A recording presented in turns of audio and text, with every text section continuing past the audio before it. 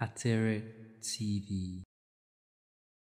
Hollywood actor Alec Baldwin is in shock after accidentally killing cinematographer Halyna Hutchins and wounding director Joel Souza on the set of his new film. Halyna Hutchins and Joel Souza were quickly rushed to separate hospitals, but Halyna didn't make it. The incident happened at approximately 1:50 p.m. on Thursday. According to information, it appears that the scene being filmed involved the use of a prop firearm when it was discharged. It's not the first time people have been killed by what were supposed to be harmless guns on a movie set. While filming the movie The Crow, shot in 1993, actor Braden Lee, the son of Bruce Lee, was killed when struck by a bullet from a gun that was supposed to be just blanks but had a bullet lodged in the barrel. Even blanks can be deadly if fired at very close range.